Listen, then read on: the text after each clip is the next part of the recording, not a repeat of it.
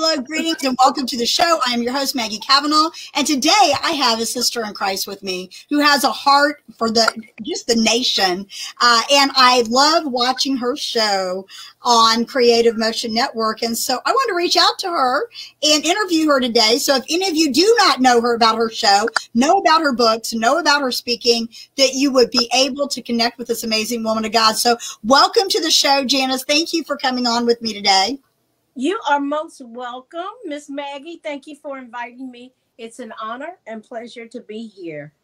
Oh, thank you so much. I appreciate you taking time to be here with the audience because I wanted to share with them some of the things. I've been watching your show From Destruction to Dignity, and there's always so many good topics on there. Yeah. And you have quite the diverse background.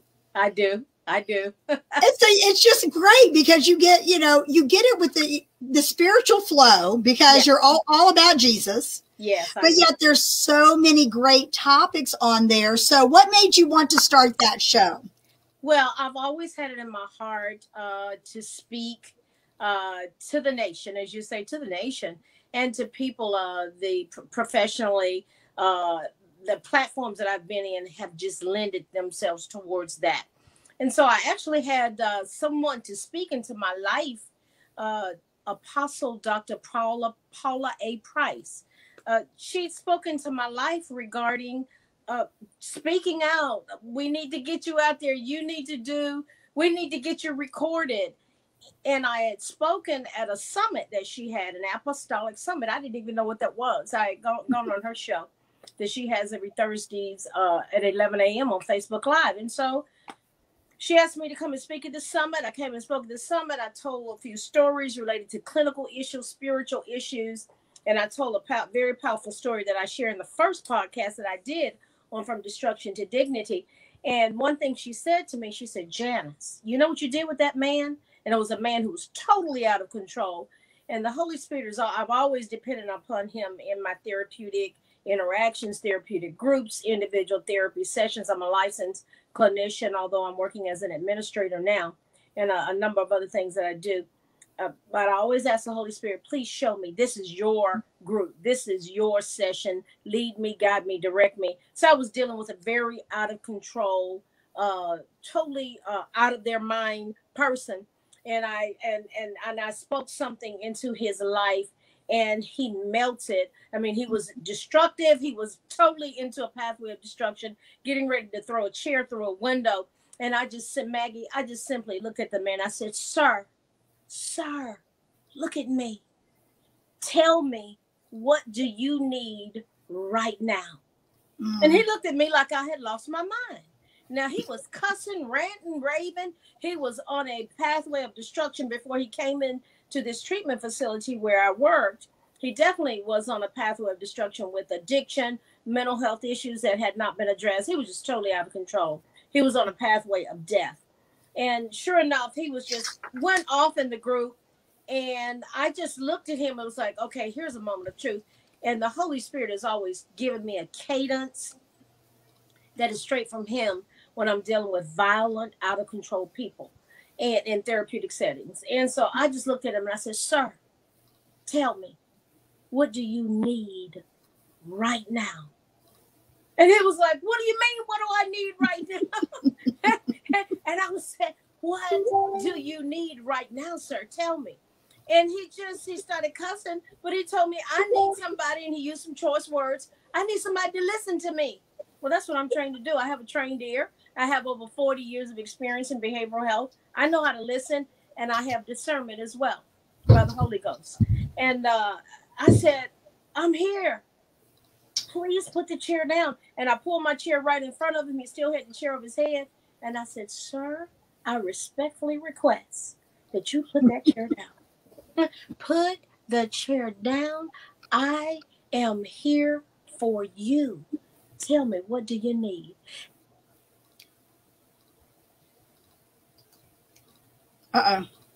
Lost volume. I got a lot going on. There we go.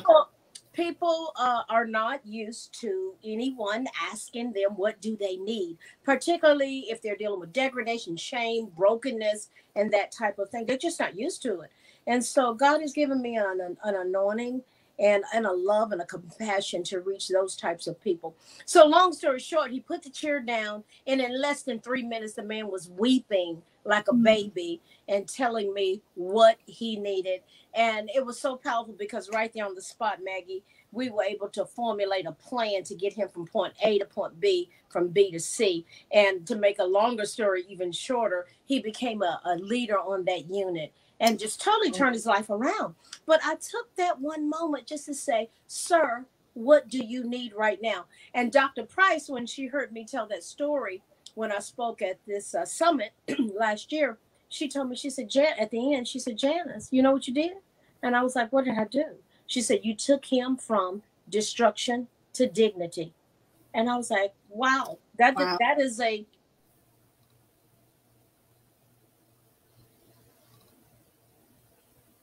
got a lot of demand going on, from destruction to dignity. And I said, wow, that is supposed to be the title of something. And one thing led to another, and she and I would get together and talk, and she just was speaking to my life. And she just told me, you know, you really need to get out there and start talking about what's in your heart. And so it just comes natural because I've had a lot of experience as a teacher, school psychologist, substance abuse treatment, program director, coordinator, supervisor, clinical consultant, author, speaker, singer. I've done a lot of different things that have just exposed me to the precious fruit of the earth that God wants to reach. He just wants to reach people, and he'll meet them right where he is. And that's what I've learned, Maggie, is that if we would just, as the body of Christ, as believers, if we would simply meet people right where they are and instead of trying to make them into what we want them to be, we will get far along the path of them becoming who God has called them to be. I'm convinced that people are called to greatness and they just don't know it yet. They don't know it. And so they don't know it because it gets in their barriers such as addiction, depression, anxiety, domestic violence, all types of things, abuse, sexual abuse, physical abuse, emotional abuse, spiritual abuse, financial abuse, you name it, I've seen it. And eating disorders. These are the type of topics that I talk about on the podcast because there are so many destructive patterns that we can deal with, but God wants to take us from destruction to dignity. And so many times in the body of Christ, you've seen this. If you live long enough, you'll see it. You know, we'll hear people say, well, you know, honey, it's all covered by the blood of Jesus. You just need to pray harder. You just need to press in a little more. And you know what? It is covered by the blood of Jesus. In addition to that, there is a broken heart often that needs mending. And if that broken heart is not addressed, it will extrapolate into a toxic soul, toxicity in one's soul, where their mind, their emotions, their will, their intellect, their drive, and their desire is just tainted. It's twisted. It's broken. And people end up being in a perpetual cycle of destruction that they can't seem to break loose of. And I mean, we see people that are in major positions falling because they haven't dealt with those issues. That's right. It's so strong. It always has been strong on me to give the body of Christ, to encourage us to have a language. You have to have a language to these things, because if you have a language to it, you start naming and explaining. You name and explain. You name and explain. What do we mean by name? It could be, I'm scared. I mean, I'm really scared. Name it and explain. I'm scared about what? I'm scared that I may fail. I'm scared that someone's not going to accept me. I'm scared that I'm going to be rejected again. Name and explain it. And when we do that, we take our life back one thought and one feeling at a time. And so I've just seen the Holy Spirit doing a 50-minute therapeutic group. Amazing things. And so he really put it on my heart to encourage the body of Christ to let's go there. Let's go there. And one of the things that I talk about a lot is denial. Denial. We are often walking around in denial. Oh, yeah. Denial. And that acronym stands for don't even notice I am lying. We do it all the time, and it's like, oh, I'm a Christian, I don't lie. Well, you just told one. A lot of times we do. Because we don't, we get challenged. We get challenged with walking in the fullness of what God has called us to be, who he's called us to reach, what he's called us to do. So it's a path. Yes. And of course, the enemy of our soul is going to come against that. That's just how it is. Right. The Bible says that when we get that word, it's going to fall on stony ground, good ground, rocky ground. The birds are going to come and try to eat it immediately. That comes with the territory, because it says Satan comes immediately to do what? Steal that word. Comes immediately to steal that word. But when we walk into the fullness of who God has called us to be, we're aware of it. And the Bible says the weapons of our warfare are not carnal, but mighty through God to what? The pulling down of strongholds. Yes. Casting down every vain imagination and every thought that exalts itself against the knowledge of God. So we need to bring these issues, give people the opportunity to go there. And when they give that language to it, people tend to get better. And I would just so desire that the church would embrace that and stop pretending like everything's hunky-dory and everything's fine, and give people permission to go there and talk about those hidden secrets that are in their soul so we can get healed. Amen. Amen. And I love that. And that's why I love your show so much, is I'm a spirit, soul, body kind of girl too. And I've spent a lot of years working on my own soulish issues, which led me to help other people in their brokenness. And, I've always said at the church, a lot of times we're smiling on the outside and bleeding on the inside. And, people get that whole, well, you don't have enough faith, or you need to do this. And like you said, pray some more and so forth. And people need to be validated. And they need to know that someone cares. They don't care how much, what is it saying? They don't care how much you know until they know how much you care. Absolutely. And when you get in the ditch with them and you say, okay, this is an area of your life that can be restored and healed, then and when we're transparent and open, like you've been, like, this is how it is, laying it out there, it gives them permission to get free, because everybody's telling them, just, suck up and deal with it. Just, and you can't just suck up and deal with it. It has to be processed and put in a proper place so they can heal. Absolutely. And right with what you're saying, God has released me to be able to go into areas that I had not gone into before. And that was with my own family of origin. I didn't even realize until I became a licensed clinician and I started doing an addiction codependency group, that I went through that entire 4-week curriculum. At the end of it, the Holy Spirit said, that's what happened to your family. And I was like, what? And I finally, the Bible says wisdom, excuse me, wisdom is the principal thing, but in all thy getting, get understanding. And I just did not understand what had happened to my family. I have 3 brothers that I lost. They died to addiction. We never talked about it. That's not normal to bury 3 family members, 3 brothers to the same issue. And as it turned out, my dad was an alcoholic as well. We didn't even know what alcoholism was.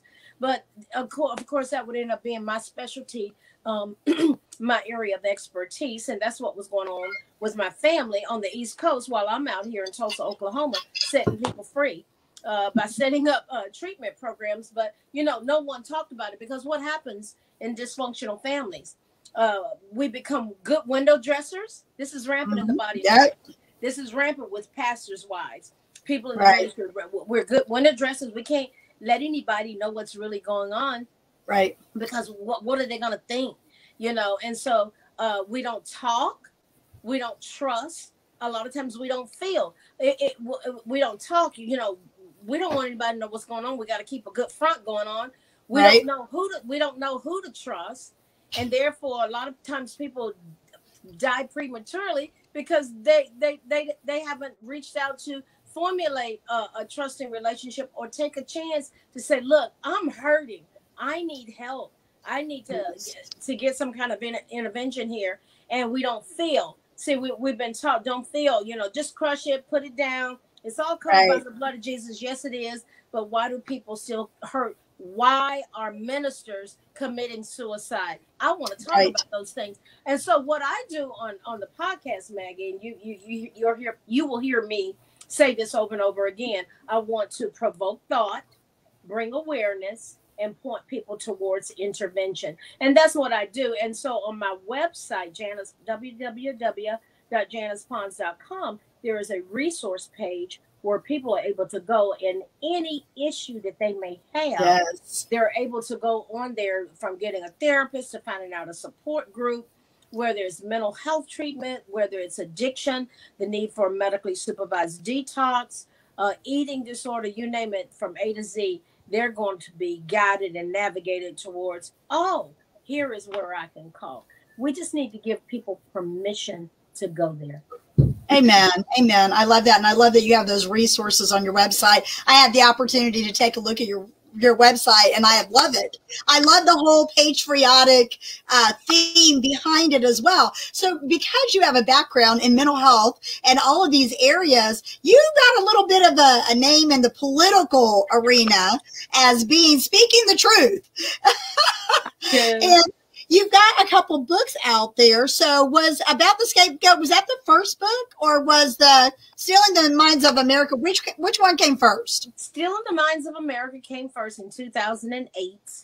I was a dyed-in-the-wool liberal with a black twist, growing up in the South. And that's how it was. And I was just taught certain things. I grew up in an environment where everything was racially charged. It just was. That's how it was in the South. You know, the KKK, the Black Panthers, Jim Crow. I grew up in Jim Crow. My great grandmother was a slave. My dad was a sharecropper. So see, I the full gamut of what Black Americans have been confronted with: slavery, Jim Crow, sharecropping, and welfare. That's the trajectory that has been weaved into the quote unquote Black experience and culture. I grew up in the midst of that.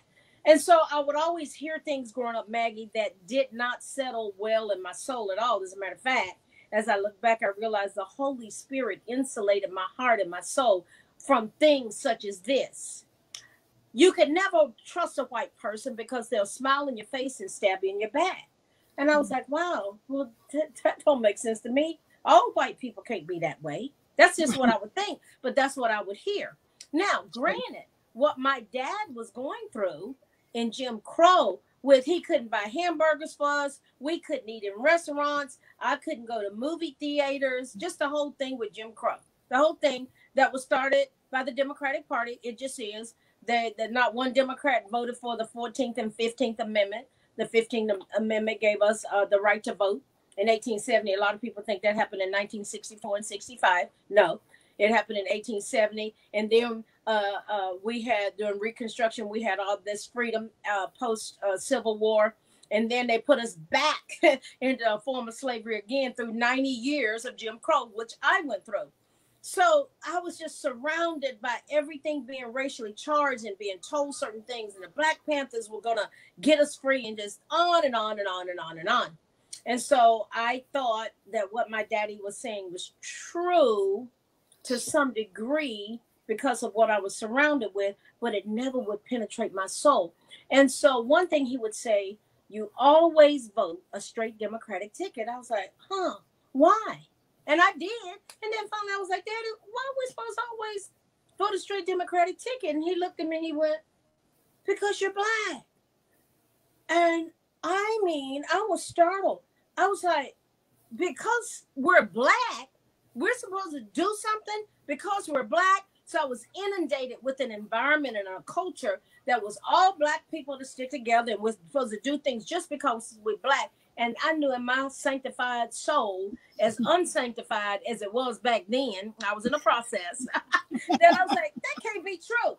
But Maggie, God used the amazing vehicle of integration. The Brown versus Board of Education started in 1954. It took my school system 17 years to comply. So when I was in the 9th grade in 1972, I guess it was 71, 72, the white children came to the all-Black school. I had always been curious about white people because I was like, they all can't be bad. I said, that don't even make sense.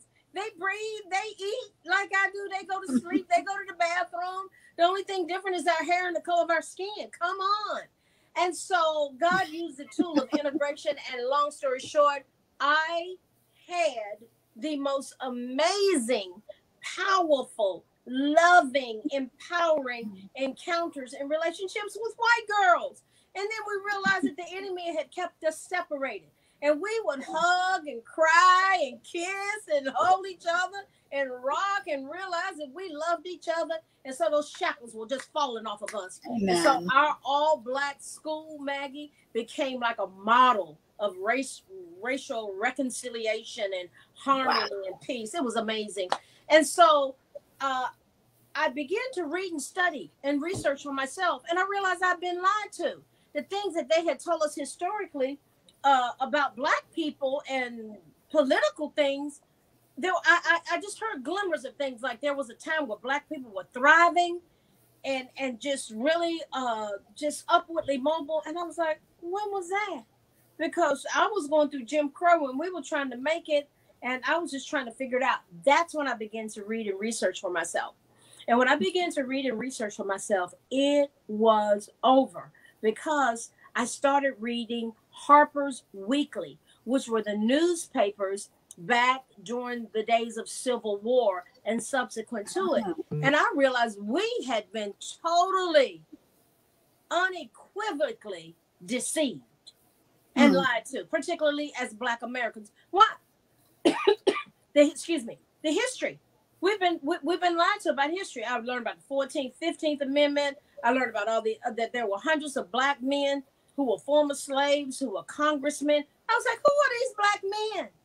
Who are these people? That is not in our history book. My little history book had a little paragraph about all it said was that Harriet Tubman started the Underground Railroad, and Frederick Douglass was an abolitionist. That's all we knew. And right. But I was a little 8-year-old girl too that watched the black and white TV and Dr. Martin Luther King, and all I knew is that I wanted my people free, and we were bound. And so one thing led to another, and as I began to read and research, I saw that we had been lied to, and the Holy Spirit told me, you have to write a book about what you're discovering. Hence, I realized that my mind and my people's mind had been effectively and strategically stolen. So when Barack Obama came on the scene in 2008, the moment I heard his name, the Holy Spirit said, he told me exactly what he would do, and he did it. And he said, I want you to write a book about how his agenda and the flow that this man is going to have in this nation, and he's right behind a lot of stuff right now. Yes, I'm saying that by the Spirit of God. He said exactly what he would do. He said, I want you to write about it. Hence, I wrote Stealing the Minds of America in 2008. That I got a royalty check from it yesterday. It is still selling. And so I knew when President Trump ran, who I just couldn't stand in the beginning, and the Holy Spirit started dealing with me about that man. I was like, oh, no. Oh, no. And I was like, he began to tell me things. He told me several major things that he was going to do. And I was like, oh, wow. And he said, you have an assignment to pray for him. That was in 2016. I was like, okay. And so I began to pray for Donald Trump. And long story short, I fell in love with Donald Trump. Yes, I'm a Trump girl. And you know why? Because the man loves America. He loves God. Is he perfect? No way. Neither am I. Right. But he's got it right with Israel. He had it right with the church. He built a strong military. I'm a military mom. Obama cut our military by $700 billion. That concerns me as a Blue Star mom. And Trump did so much right. There's never been a president that has done more for Black Americans than him. And you know the sad part about it, Maggie? A lot of Black Americans don't even have a clue because they look at the toxic, lying mainstream media. And so I talk about these political things. So on From Destruction to Dignity, for 3 weeks, I deal with clinical perspectives, spiritual truths, and a 4th week, I deal with the scapegoat. And I just dissect it. I'm dissecting that thing, and it's a fun journey. So it's just been amazing. That's why I encountered you. when I started From Destruction to Dignity, Kevin reached out to me, and before the first episode even aired, he asked me to be a part of the network. I was like, well, to God be the glory, of course. And that's where I first saw you.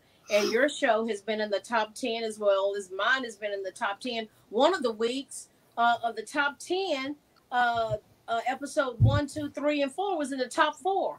And I was like, oh my goodness, I'm glad I met Dr. Price. I'm glad that God had this plan and he wanted me to just get up there and talk about what's in my heart and what I know. So, I have over 40 years of behavioral health experience. And so I deal with the clinical side, I deal with the political side, and I definitely deal with the spiritual side. So some people say, well, what's your book about?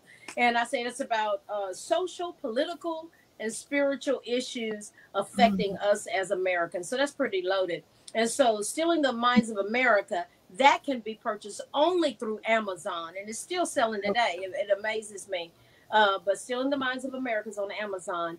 And The Scapegoat, which came out in 2020, that can be purchased only through my website, www.janiceponds.com. So it comes in paperback, audiobook, and ebook. And when I had the paperback and the ebook, it was like, okay. Then the Holy Spirit, he said, okay, you got to go back and do an audiobook. I said, audiobook? What do you mean? He was like, yeah, you got to do that. It's going to expand your outreach. And a lot of people love audiobooks. So that was a grueling yet very empowering process and experience to do the audiobook. So it's been a fun journey. And God's opening up a lot of doors for speaking. I went in the studio this past weekend to start my musical CD. I sing as well. And it's, it's Janice Ponds, For God and Country. That will be the name of the CD. And on the podcast, From Destruction to Dignity, that's me singing in the beginning and me singing at the end. Of course, I lay down the lead vocals. And one thing I like about being able to have that ear for harmony, I am my background singers. I do the 4-part background harmony as well. So, oh wow, yeah, I don't have to get background singers. It's like, okay, lay down one track. I'll do the tenor, soprano, alto, and then top it off with that first soprano on the top. And so, I love, one of my favorite things to do is to go in the studio and just to do that. It's very empowering. And God will give me a song, and I'll hear it, and it was like, okay, I got to record that. And so it's just been a fun journey. Holy Spirit, he is just the conductor of the orchestra. And all we have to do is avail ourselves to him. Amen. Amen. Being spirit-led is definitely the way. I listened to you singing Holy. And I'm telling you, I was like, Lord, there's such the sweet presence of the Lord entered in. Because first of all, I love that song. And it's just very powerful. Lord, you're holy. Lord, you're holy. Yes, yes, Lord, you're holy. And I was like, whoa, because I knew you from the TV thing, and I didn't really know the full spectrum of all the things you did. And then I see you wrote a song about Biden's quote. Talk about that. You ain't black. What? Yeah, I did that too. And you know what? God gave me the words to that. He was like, oh, the nerve of him. You're right. He said the nerve of him. He keeps saying the most insulting things to black people. He said it when he was here in Tulsa on Monday, talking about these young black entrepreneurs. They don't know how to, they can't get lawyers and CPAs. Like, we can't pick up a phone. I know how to get a lawyer. We know how to get CPAs, sir. It just goes on and on. These are the kind of things that I go, who are you aligning yourself with? What are they saying about you? It's really an insult to the intelligence of people that can think. And so many things came at me as I was growing up, and I was always politically inclined. And I asked God, how did I get hooked up with this political mindset? He said it was surrounding you everywhere. Martin Luther King Jr., the riots, all of the chaos that was going on, the Black Panthers, the KKK. The KKK would drive through my neighborhood and bust out windows. And the Black Panthers, we were always looking for answers. The Jim Crow laws, it was madness. And so all I knew was that I wanted my people free. I wanted the chaos to stop. I wanted the fear. And I realized how much I was traumatized, how much we were traumatized as a people. And a lot of times what a lot of Black Americans are dealing with, when you say, why they talking like that? Well, they're dealing with it. A lot of them are dealing with unresolved, unprocessed trauma, historical trauma. And then they even have, they're traumatized by the lies, and it just gets embellished and they don't even know the truth. And actually, if they knew history that was accurately told, they could get free and some shackles would break off their mind. That's where I come in. And as one of the people that was speaking, that's what I do, instill in the minds of America and the scapegoat as well. And, you know, God wants his people free. And you are my sister in Christ. I look at you. Your skin color is a little lighter. You're lighter than me. But, honey, we got a revelation. You are my girlfriend. You are my sister. We got the same daddy. Amen. Amen. Yes, we're part of the human race. It's all this critical race theory. Maybe trying to bring that same devil back to separate us again, and it's all perpetrated upon a lie that you are my oppressor and I am the oppressed. That's a lie from the pit of hell. Jesus said that Satan is the father of lies, and the truth has never been in him. You're not my oppressor. I'm not the oppressed. That's right. With Christ in us, the hope of glory. There's no way I can be oppressed. Did I go through racism? Yes. Did I go through institutionalized racism? Yes. But you know what? There's some bad people that are Black and white. And that's right. You got Black folk that think that that there's no way that a Black person can be racist. Not true. But see, it's the problem is the heart of man. Yes. The heart above all things is wicked. That's right. And if we are not submitted to the Spirit of God, we're going to be doing some dumb things and treating people the wrong way. And so I speak into those things. I have a passion for my brothers and sisters in Christ. I have a passion for the lost. I have a passion for addicts and alcoholics like you wouldn't believe it. And I enjoy speaking into that. I love doing clinical work in that area of mental health, addiction. I love the politics too. I just love it all because you know what? God's interested in it all. He is. He is. And nothing gets by without knowing that he has a plan for everything. But you brought up something really important, and it has bothered me seeing what's happening in the schools with the critical race theory. Right. And because, you know, I mean, so many people are being shamed. I had somebody call me a privileged white, and then I won't say the other word, but it begins with the B. Right. Because I had made a statement standing up for the local police department when there was some stuff going on. And I was like, you know, you have to respect and honor, you know, them. And, you know, I mean, I don't see, I think it's fine for people to protest and voice their, you know, and so forth, but not in a dangerous way. Right. And it got all sticky, and I had made a comment, and boy, it got ugly. I mean, you would have thought that I was the way they attacked me. I was like, whoa. I'm like, you don't even know me. You have no clue who I am. Yeah. And so it hurt my feelings, thinking that not for me, just thinking that the perception was that I was the enemy and I didn't understand. And, you know, so it's heartbreaking to see that taught in the schools and kids to be feeling like they are oppressed, and that the other kids are to feel shameful for things that maybe their ancestors did. And it's just heartbreaking. Or didn't do. Or didn't do, right. Yes. And I know, you know, my family, when I moved to Tennessee, my roots were here. Mm-hmm. And I went out on some land where my family's land was in the 1800s, and I repented on their behalf. I did, you know, I went out there, and and every election I go out there and I pray for unity. You know, unity among the brethren, because you're right. We have been lied to. We have been made to think that things are just one way. And it's heartbreaking whenever you do start to read and so forth. You know, you remind me a lot of Carol Swain. Do you know Carol Swain? Yeah, Dr. Swain, I do. Yeah, she reminds me of her so much. And she gets it, and you get it. But there are so many people that don't get it, and it just breaks my heart. Well, we have to speak the truth in love. You said you would call those names. Guess what? Welcome to the club. because I've been called the same name.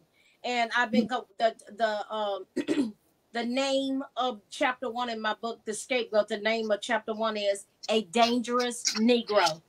Right now, I was like, and I've been called that by Black people. I say, wow, dangerous. When was I dangerous? When I started successful substance abuse treatment programs, when I became the first Black school psychologist in Charlottesville, Virginia, when I was teaching underprivileged Black children the joys of being excellent readers. Tell me, when was I dangerous? And as I learned, I was a dangerous Negro when I left the Democratic Party. Wow. That was the wake up. Because you knew the truth. Yeah. But let me say this. Let me say this to you. I had a very powerful woman of God, Dr. Angela Powers, say this to me. And it really ministered to me. I already knew it, but I don't know. It penetrated my soul when she said it. And this is what she said.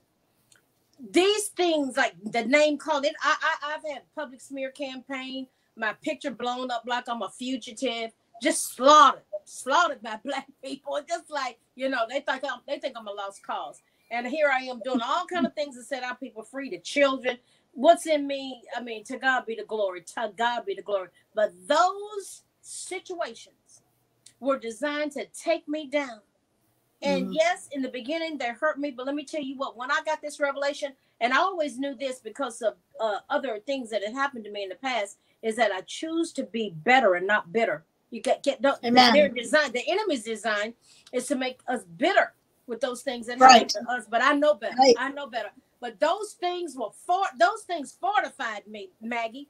Those things made me tougher. Those things made me more compassionate. I realized, I said, devil, you a liar. You will not take me down emotionally with that mess, because it's from the pit of hell. It's not from God, because it doesn't edify, it doesn't comfort, and it does not exhort.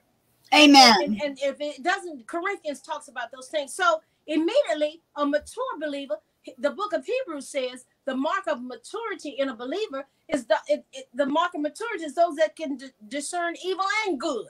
Right. So that's evil. So it's like, I know where that's coming from. I know that that's the enemy trying to take me out. So in the name of the Lord Jesus Christ, I remind the enemy of who I am. I am the elect of God. The same power that raised Jesus from the dead quickens my mortal body. Amen. There's a mystery that had been hid for ages and ages, but it is now revealed. What is that mystery? Christ in Janice. Christ in Maggie, the hope of glory. We are filled with the fullness of the Godhead bodily. Amen. We are seated in heavenly places in Christ Jesus. See, that's what the enemy is trying to keep from Black folk, from white folk, from humanity, and us scrapping over each other. Critical race theories from the pit of hell, because in Christ, there's no Jew, no Greek, no bond, no free, no male, no female, so there's no Black, no white. So we're all one in him. Yes. And so the enemy's coming against it. This is why they got that spirit of Antichrist, to keep us from realizing who we really are. So that's right. When we have to embrace that truth, and that's what we need to put in the atmosphere. They putting all this junk out there. So how do we get rid of critical race theory? Absolutely reject it. Amen. Absolutely reject it. We have no part of it. It's a theory. It's not even law. They want to cram it down our throats and make a law. Parents need to show up in schools. They need to be asking about curriculums. They need to be coming to school board meetings. They need to be the squeaky wheel. When I was a teacher and a school psychologist, I knew that the parents that showed up, and when I was a school psychologist, I taught those lower socioeconomically classified parents how to show up and be actively involved in the educational process of your children, asking who, what, when, where, how, and why. Critical race theory, you better be showing up at the schools. That's right. You better be asking your your children's teacher what's going on. And you got a lot of people that are taking the children out of school because they are just like, they're not going to subject their child to this. But we need to be showing up. And I say this, the church, pastors, spiritual leaders, please speak up about these things. Because, we're sitting on the sideline, and God has called us to go into the highways and the byways and to be actively involved and to get actively involved politically, socially, speaking these things, even from the pulpit, and stop being scared and stop focusing on this. I say that the church in the gag order, where they think they're going to control you and control what you say. It's time to speak up. It's time to shout it from the mountaintop. Look at what they're doing because we remain silent. It's time to get involved. You said something that spoke to me. I thank you. Thank you. God bless you for standing out in that field and speaking life over what happened in the past and declaring and decreeing. My church is doing the same thing. We're going out into quadrants in the city and praying and claiming this city for the kingdom of God and pushing back on the darkness. Amen. And taking authority in Jesus' name over addiction and domestic violence and the things that have brought harm to our communities and wants to keep people from realizing who we really are in Christ. Amen. You know what, Maggie, it's a new day. And so when you and I get together and talk about these kinds of things and expose the lies and put that truth out there, boy, we going somewhere, and it's expecting us when we get there. Amen. Amen. Well, I do believe in the power of prayer and pulling down the strongholds. And I think that if Christians recognize, like you were saying a while ago, you were decreeing over yourself, what the same spirit that raised Christ from the dead is alive in us. And I think that so many people back down because they don't know what to do and it's powerless. And God has not called us to be powerless. He's called us to be walking in the spirit and discerning the times. And so as we see these things happening, we have to get on our knees, fighting on our knees is probably our biggest thing that we can do. And there are so many watchmen on the walls that have stepped down and have gotten discouraged and are like, they feel like they, just can't. And I'm like, get back on the wall, keep praying, standing, agreeing, coming into agreement with what God says, not what the news says, not what, everybody's talking about. We have to understand that we're in a spiritual war as well. And that spirit of Antichrist is alive and well, but greater is he that's in us than he that's in the world. And if we recognize that, walk in that, speak the truth with love, and decree and declare those things, we will see a shift. Absolutely. And praying and getting actively involved. Yes. Actually getting involved. They're saying that one of the biggest things that needs to happen now is for believers to get involved on the local level, school board, city councils. I'm a precinct chair. I'm endeavoring to wrap my mind around what does that mean. I knew at a minimal, being the precinct chair of my precinct here, is that I can pray, because I was praying. I said, Father, in Jesus' name, the precinct at a minimal, I know that there are families in this community, this radius that I am the precinct chair over. I have spiritual dominion and authority over. Amen. And so I was coming against domestic violence, addiction. I was praying for healthy relationships in families and children, cohesiveness, harmony, empowerment. Listen, the enemy doesn't want us doing that, but you know what? All the more reason for us to step out in boldness and do it. So we got to get involved. It's important. Well, you are dangerous to the devil. We're supposed to be. We're supposed to be we're supposed to be those gals that when our feet hit the floor in the morning, is like, she's up. That's right. She is up. And which leads me to this, before there's certain things we can do for our wellness and our spiritual growth. And one thing, the moment your eyes wake up, you get connected with the Heavenly Father. You get connected with the throne of God, because Him cover ourselves with the blood of Jesus. Thanking God for His angelic hosts that protect us and all around us, and that we're led, guided, and directed by the Holy Spirit. One of my theme right now, I am so sold out to this, that I am crucified with Christ, yet I live. Yet not I, but Christ lives in me. And the life that I now live in the flesh, I live by the faith of the Son of God, who loved me and gave Himself for me. That is my anthem. Amen. Amen.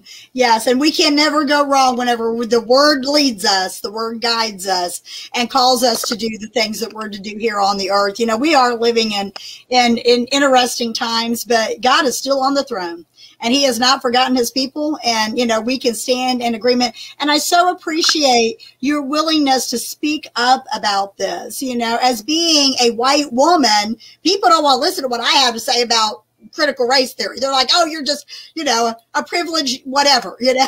And I'm like, you just don't know. I grew up in poverty, you know, but I got an education. I was an eighth grade dropout, and went back and got my GED, and then went back and got my bachelor's, then went back and got my master's, and went on and so forth. And that's why when I met Dr. Carol Swain, and I was sitting at a table at a Christian Women in Media dinner with her, and she was telling her story, I was looking at, look at God, you know, different states, different places, but she had shared all of her things as well. And I was going, you know what? We bleed the same.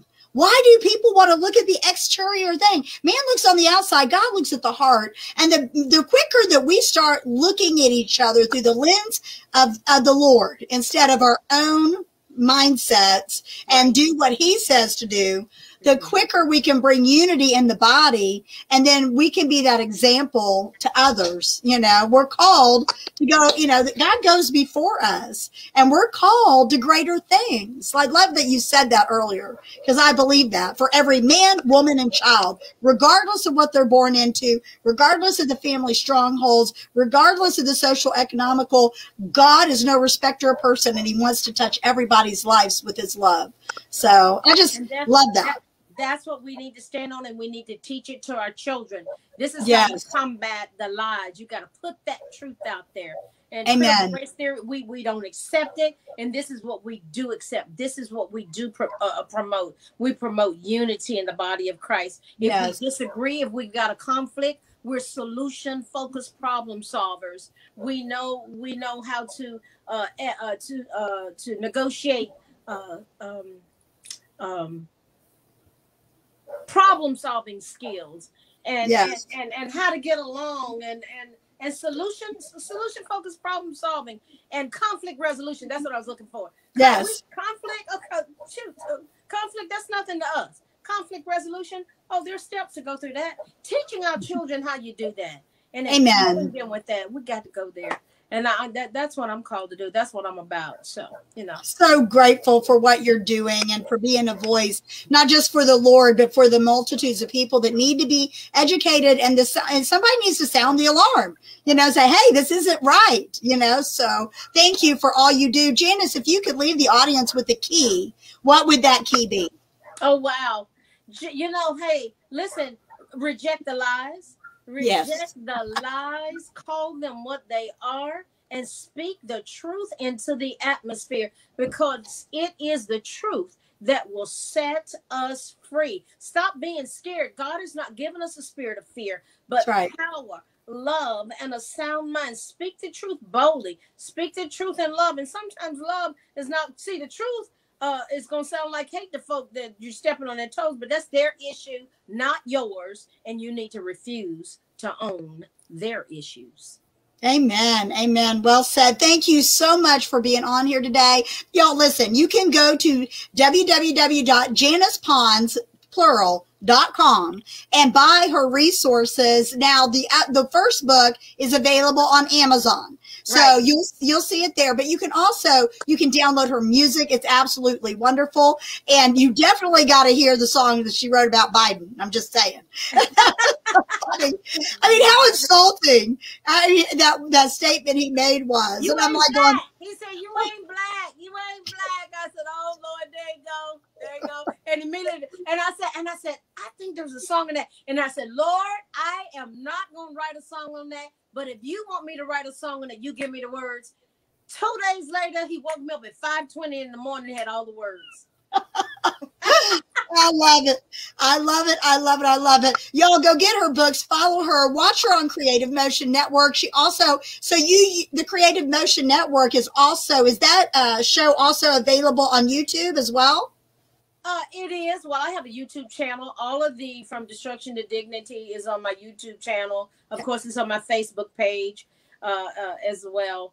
And so I'm out there, and we just, there are different ways to access what I've got to say and what I'm thinking about. And I just love America. I love my country. I love my brothers and sisters in Christ, and I love the lost. Amen. Amen. Well, thank you so much for being on the show today. I appreciate you all. Y'all go get her book. It's a must read, as well as her music, and follow her on all the platforms that we mentioned. God bless you guys. We will see you here next time on Keys to Your Best Life. Awesome. God bless.